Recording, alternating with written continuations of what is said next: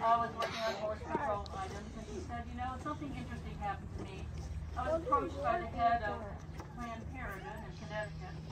Approached by the head of a pro-life group in Connecticut, and her daughter was pregnant, and she needed an abortion. And could you refer her for an abortion?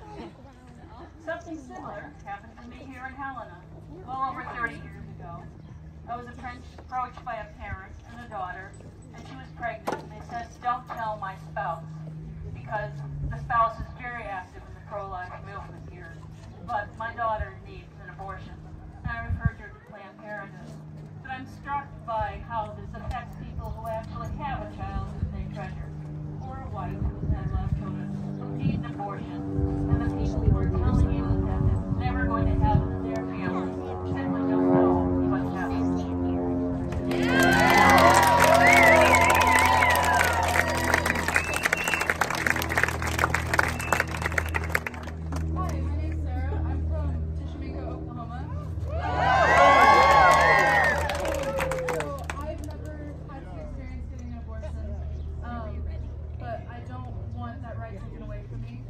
But I wanted to come up here and speak about birth control, and if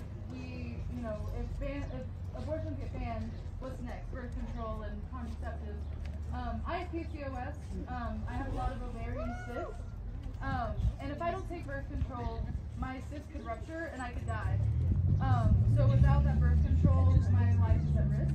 And so this is important for me to know that you guys are here, because without abortion, without contraceptives, without any of that, so many lives are at risk, and it's just not fair.